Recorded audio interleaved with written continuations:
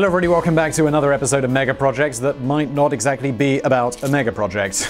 This one is all about the president's car, which is an insane piece of engineering, and I am fascinated by it, and I'm excited to learn more. I hope you are too. But speaking of learning more, this video is brought to you by the brilliant people over at Brilliant, a problem-solving website and app with a hands-on approach. You can improve your STEM skills while having a great time. That's great.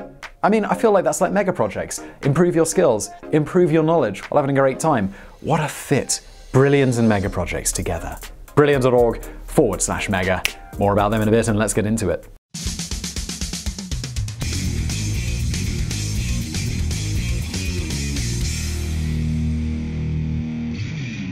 The mighty power of the United States is seen in a variety of ways. The monstrously large nuclear aircraft carriers that cruise menacingly through the oceans, its fearsome aircraft trialed first at the secretive Area 51, NASA's extraordinary escapades into outer space, and then there is a car. The presidential state car comes with a variety of names: Cadillac One, First Car, and Stagecoach, which is the official designation used by the Secret Service. But personally, I prefer another name that really describes this rather extraordinary automobile. Known to many, is simply called the Beast. And just before we get started, I don't know if we'll get into this, maybe we will, so I'll be getting ahead of myself. But one of the insane things about this car is that when the president travels abroad, it comes with him. Maybe even more than one, because there's more than one of these things. They go in planes, and they fly this whole giant heavy car around the world so he has something to ride around in. I'm like, it's awesome. Anyway, let's carry on.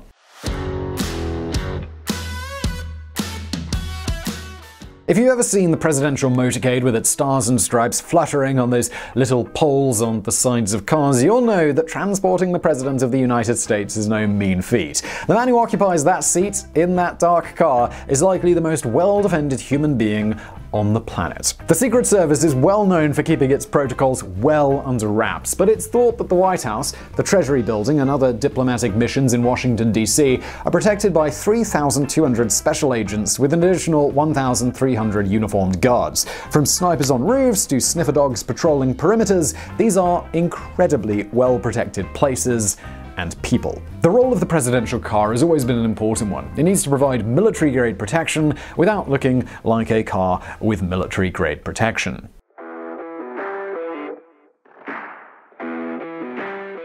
The world has changed markedly since the advent of the automobile at the end of the 19th century, and so has the method of transportation for sitting US presidents. The Benz pattern motor car arrived on the scene in 1885, and it's fair to say it's a craze that definitely caught on. Estimates place the number of cars worldwide at an astonishing 1.4 billion, with that figure expected to hit 2 billion by 2035. When you take into account how many people on Earth are too young to drive and how many live in impoverished situations where a car is just a distant fantasy, that is an unbelievably high number. The first recorded instance of a US president riding in an automobile came with William McKinley in 1901 with a trip in a Stanley Motor Carriage Company steam car. Theodore Roosevelt famously chose to ride in a horse-drawn carriage while his Secret Service followed him in a car. In his own words, he was a rough-riding horseman. Things began to change in 1909 with the election of the 27th President of the United States, William Howard Taft. It was he who ordered the stables within the White House be converted into a garage, and with good reason.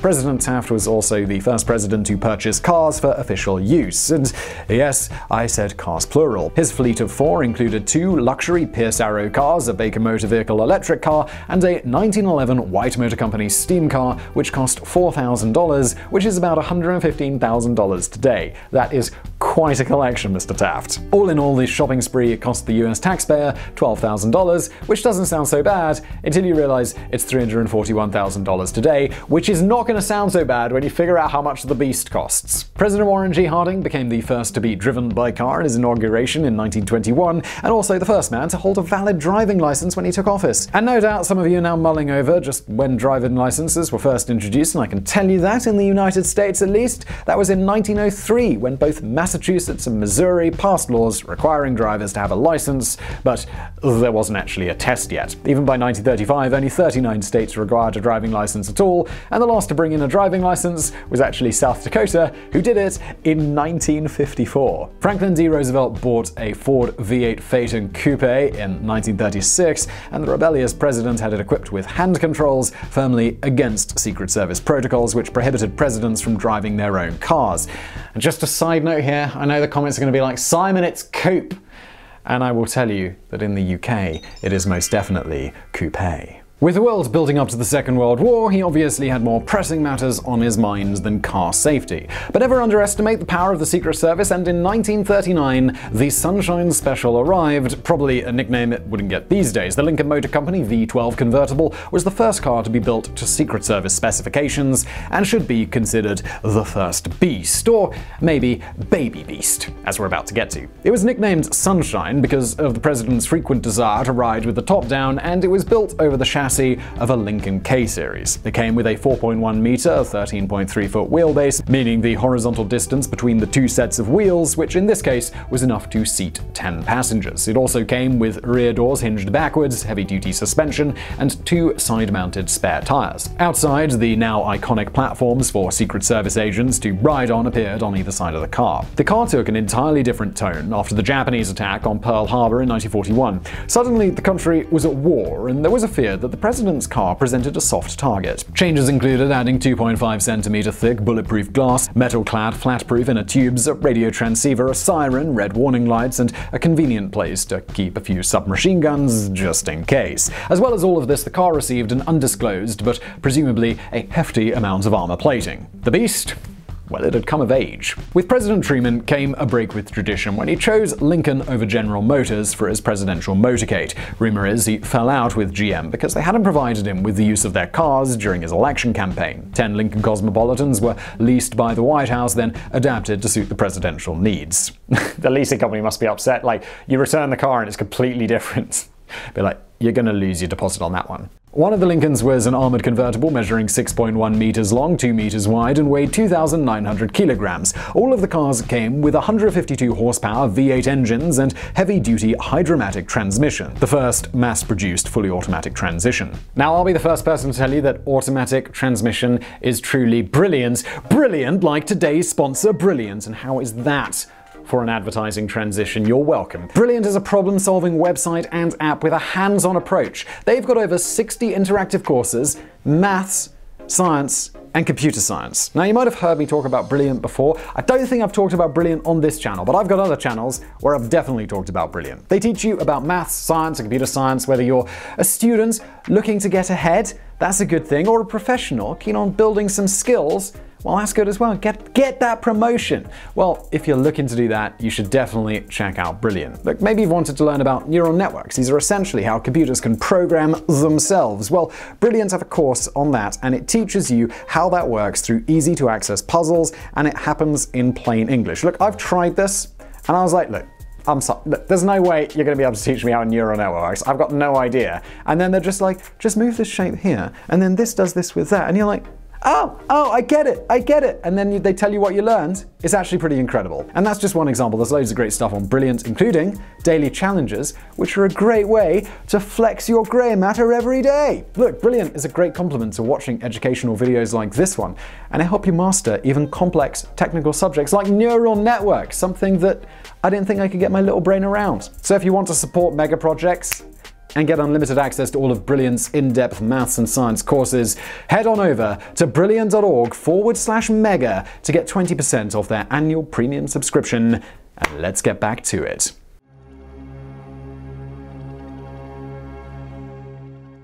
As President Kennedy's 1961 Lincoln Continental cruised through Dallas on the 22nd of November 1963 with the top down and the president leaning jovially on the door, two things were about to happen: the assassination of the US president, and with it, fundamental changes in the protocols of the presidential car. With the open-top Continental now on Dealey Plaza, a shot rang out. Then another and another. The president slumped forward. We're not going to dive into conspiracy theories here, but let's just say there are plenty of unanswered questions. What was clear, however, was that John F. Kennedy was declared dead on arrival at the hospital, the fourth US president to be assassinated. The irony of it all was that this had been the most sophisticated presidential car yet, with a price tag to match $200,000, about $1.7 million today. Nicknamed X100 by the Secret Service, it came with not one, but three sets of removable roofs, a standard soft top, a lightweight metal one, and a transparent plastic one. This was a car that the president wanted to be seen well from, and it also included a hydraulic lift capable of raising the rear seat 27 centimeters. It's all the more tragic that it was this that made him so much more exposed.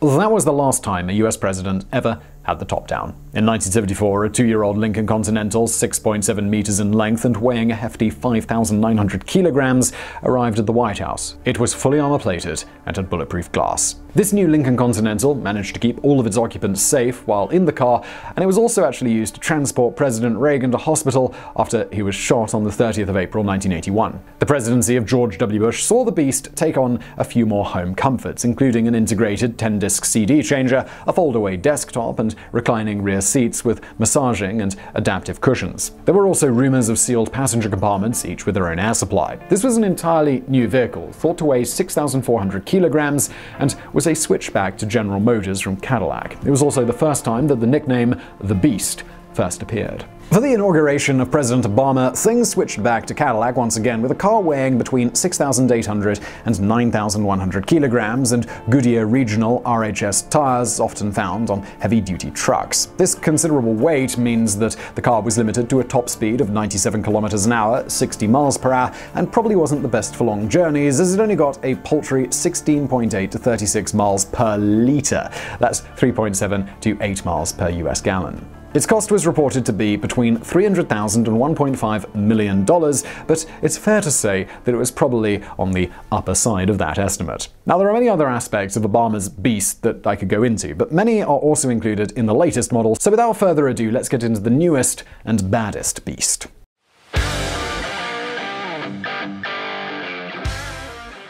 The newest version of the Beast was first used on a trip to New York City on the 24th of September 2018. It is believed to be modeled on the Cadillac CT6, but details are still on the hazy side with this one. NBC stated that it believes the armor of the car is made of aluminum, ceramic, and steel. The exterior walls are 20 centimeters, 8 inches in thickness, while the polycarbonate windows are multi-layered and 13 centimeters, 5 inches thick, enough not only to make it bulletproof, but armor-piercing bulletproof too. The fuel tank is not only armor-plated, but also comes with a special foam that would prevent it from exploding after a direct hit. The Kevlar-reinforced tires are both puncture and shred resistant. Even if somehow the tires were destroyed, the steel rims are designed to be able to drive with or without the tires. The car uses hermetic sealing, which essentially makes the vehicle entirely airtight in case of a chemical attack. And possibly my favorite fact about the current Beast is that the doors are believed to weigh as much as those on a Boeing 757, and this is a great part, the handles can be electrified to prevent someone from entering. Although if someone can actually get close enough to pull the door open, then, I mean, a whole lot has gone wrong already. And a fun fact about those doors which will ruin movies for you: when you see the president going around in a car in the movies, and then they open the door and it's just like a regular limousine, you know, and they're saying like it's the presidential car, have a look at photos of the real Beast. Well, obviously, let's just put one up here. Look at how thick that door is. You don't see that in movies and TV shows. Thought to weigh between 6,800 and 9,100 kilograms, the Cadillac also comes with onboard storage of the president's blood type, night vision devices, smoke screens, and oil slicks as defensive measures. If things got really serious, there is an onboard water cannon, a pump-action shotgun, and tear gas grenade launchers thought to be kept under the front of the car, where Secret Service agents can quickly retrieve them.